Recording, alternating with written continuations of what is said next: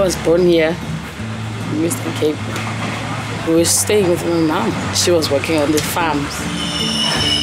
It was quite hard because we have nothing in my family. I'm the only one who has grade 12. It wasn't easy. We had nothing.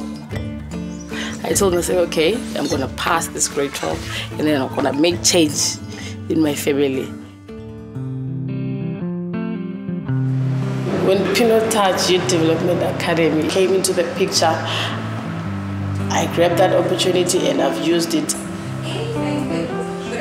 Pinotage Youth Development Academy is a non-profit organization that is looking for young people out there who are previously disadvantaged.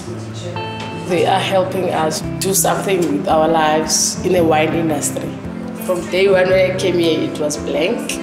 Now I know that there are different cultivars and there are certain styles of blending wines. I feel like winemaking is an art, and I would like to make my own wine. When people drink my wine and say, damn, this wine is good. And I just want to make the best wine on earth.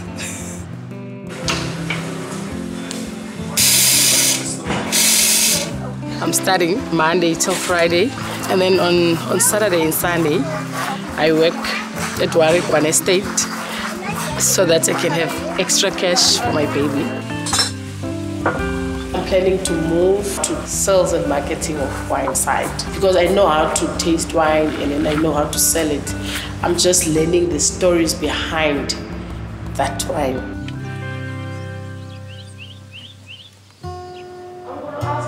Kibiela, she's my mentor. She's one of the black winemakers and she's the best. Being a best winemaker means you're making what you love. That brings fulfillment. First I thought winemaking was for like white men. So now I've seen that it's no longer like that. I'm glad that I've discovered the wine industry and with the help of Pinotage, I'm very grateful. It has really changed me and with the knowledge I'm getting there, it's unexplainable.